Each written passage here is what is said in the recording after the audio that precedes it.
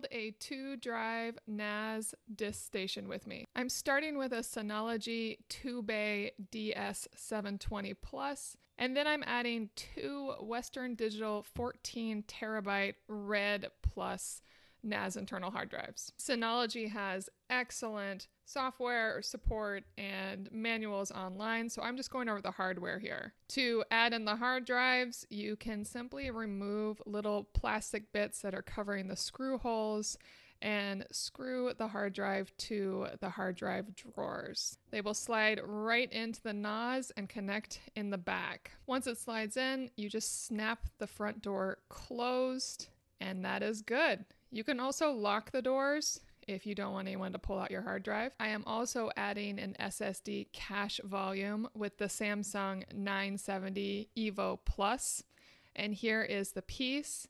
Now to add this in, I flip the Synology disk station over, and there are 2 ports. I'm only adding one of these at this time.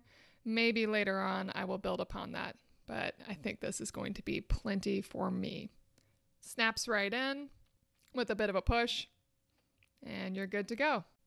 This will help me get quick access to the files I use the most. Close it up, and finally I am adding a Samsung 4GB memory module to make everything go a little faster.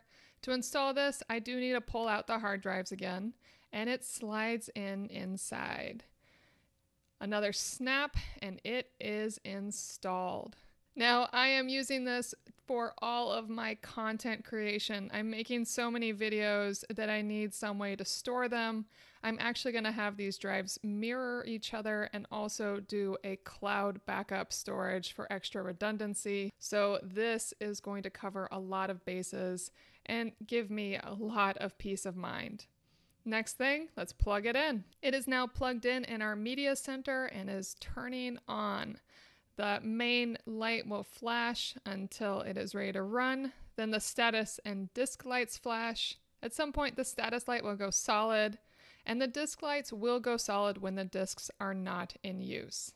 It is connected directly to my router here, and it's ready to go. I've only had this for a few days, and it's already a game changer.